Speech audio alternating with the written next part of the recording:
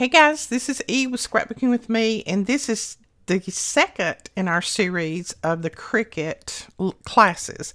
Now, last week I showed just the basics of what you got in your kit and told you to go ahead and, click on the link and download the design space, that kind of things. Take your Cricut out of the box, plug it up. I had some people who told me that they didn't get the materials that came in mine, and I'm pretty sure that came in my Explore Air. I don't have the Explore Air 2. I have the Explore Air and the Maker. But if you didn't get those materials, I'm going to leave a link below where you can click on that link and go over, and you should be able to see everything that was in my little booklets. It's just basically showing you how to plug it up, where to put the pen, how to put the pen, that kind of thing. And that's some of the same things that I'm going to be showing you here. So first off, what I wanted to do is tell you a little bit about the Cricut mats. Now, this is something that I didn't have anybody tell me, and I wish I have had someone tell me, because the Cricut mats, I don't care if you get the light grip, which is what this one says, light grip, or if you get the heavy grip. They're all very, very sticky. And if you use a cardstock that is not really, really thick, then when you try to pull that cardstock up, it just rolls. And I hate that. I hate that. So I condition all of my mats, and Cricut, I think, has started telling people to condition their mats as well. And what that means, now this one's already conditioned, but I'm going to show you.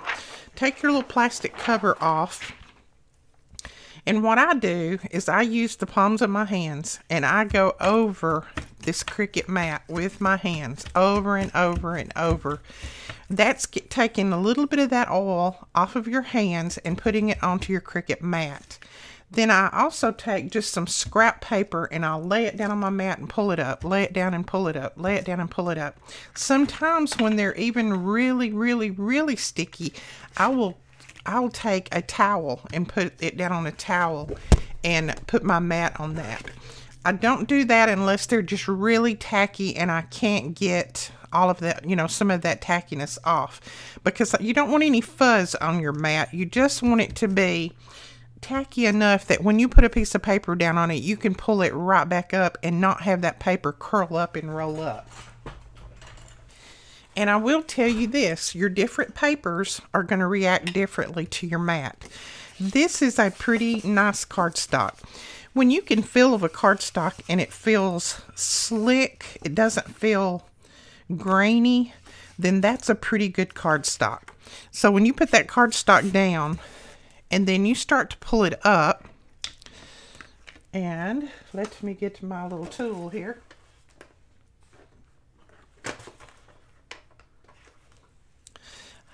I use this tool a lot, and I just go right under the edge of it, and then I hold my mat down and I pull straight up on my paper. I don't pull back this way because that will curl your paper. I just stick it down on there. I lift up a little corner, and then I just pull straight up on my paper while I'm holding my mat down like that. Now you should have also got, and I had to get up and go get mine, and mine is pretty dirty as you can see, but I clean these all the time. So you should have also got one of these little tools with your Cricut. Now this paper doesn't feel the same as this paper. When you've been dealing with paper as many years as I have, I can pick up a paper and feel of it and tell if it's going to cut good on the Cricut or not. This one is probably not going to cut as good as this one is. I'm going to have to probably slow it down a little bit to cut this one, because this one's a little bit more grainy. But just lay your paper down. And this is after you have conditioned your mat.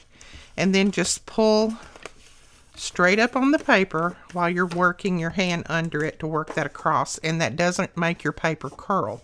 Now this is after you conditioned. I want to make sure I tell you that you condition that mat really, really well.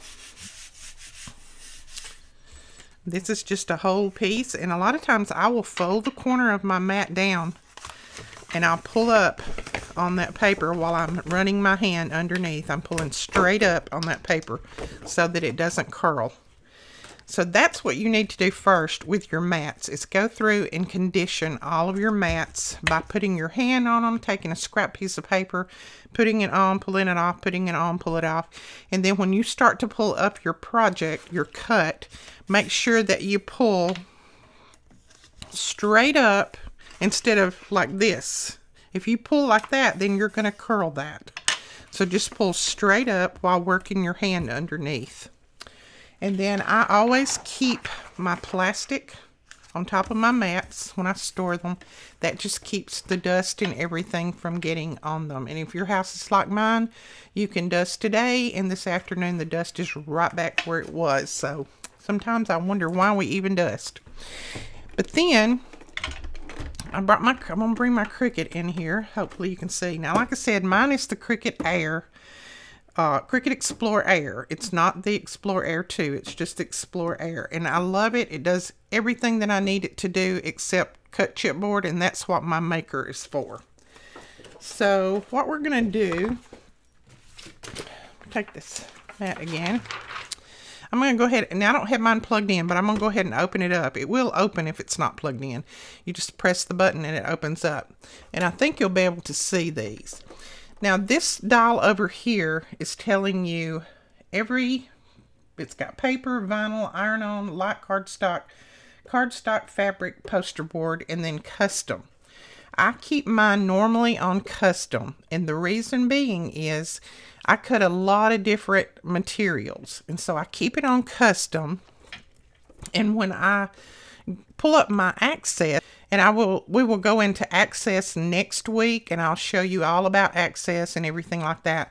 But when I pull up my Access, then I start to cut something that it's going to show me all the different materials that I can choose from. And I just choose them on my computer instead of trying to choose them here and maybe get a little bit off. You could choose it on here if you want to. I have done that plenty of times. If I'm just cutting cardstock over and over and over again, sometimes I'll just put it on cardstock and leave it. That way I don't have to choose it on my computer each time.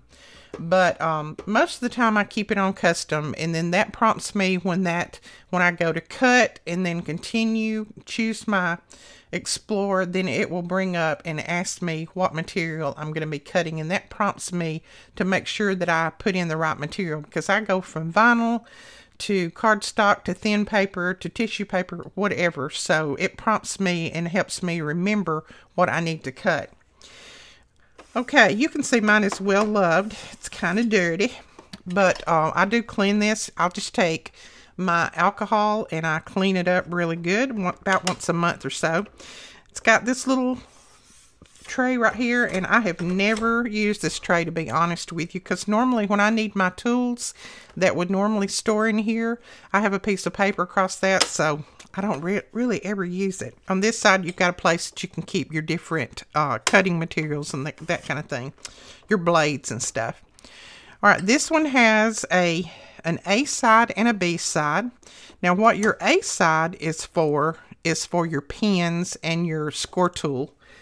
And then this is one of the pens. You probably got this with your maker or Cricut Explore, whatever. This pen has an arrow on it right here. When you take that top off and you start to insert this pen in this side to do whatever, you make sure that you put your finger under and hold the bottom of that casing, and then make sure that arrow is pointed toward you so that you can see it. And when you put that pen down in there, you're going to push until that arrow disappears. And once that arrow disappears down in there, you know that you've got your pen down as far as you need it so that it will draw correctly on your paper. But then when you're not using that pen, make sure you take it out and that you close it back up. Now, holding that housing on the bottom keeps that housing from being pushed down when you push your pen down in there. So make sure that you hold that up. This is the housing for your cutting blade. So you can open this up. So to change your cutting blade, you can just pop this open, pull that back, and then change your cutting blade. Pull that out and change it. Now, we will go over changing the blade in these and all of that at a little bit later date. Right now, if you just got it, you're not going to need to change your blade. So just keep in mind those two things. Now, when you start to load your mat, let's just put a piece of paper on our mat. When you start to load the mat, you want to make sure that that mat is underneath these two little guards right here. There's a guard on each side.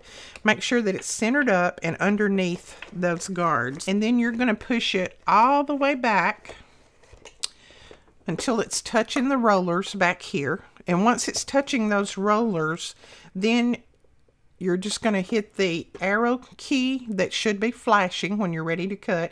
Hit that arrow key and it will pull it in.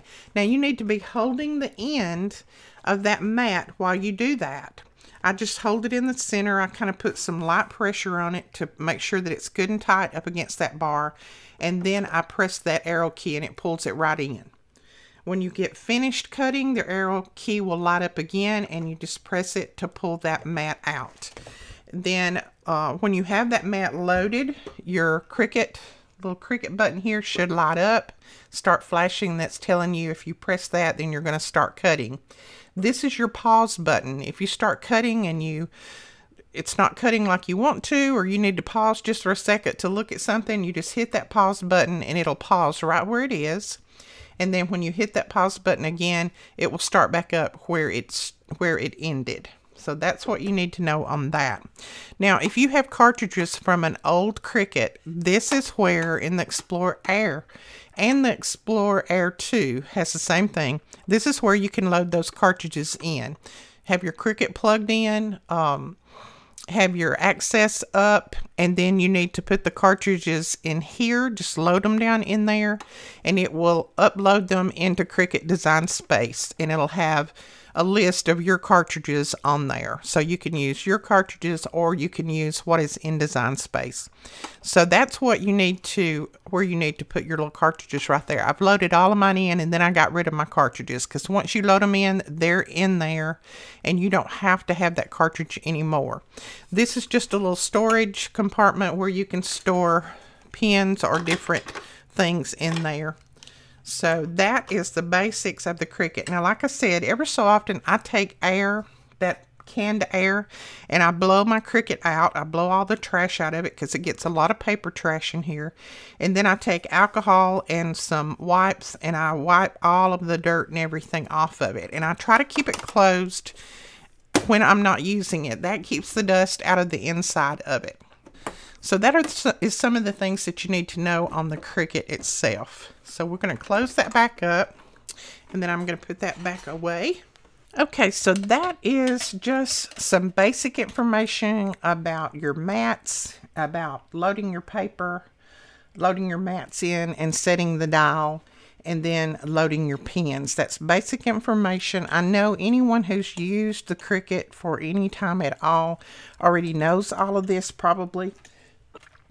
But I got lots of messages after last Friday's video, and I had a lot of you that told me that you were so glad that I did these because you just now got a Cricut, and after the video, you actually opened it up and got started. So between now and next Friday, go ahead and leave me any questions that you have. I'm loading all the questions up here on my paper, and I will answer questions as we go along, as we get to that particular subject.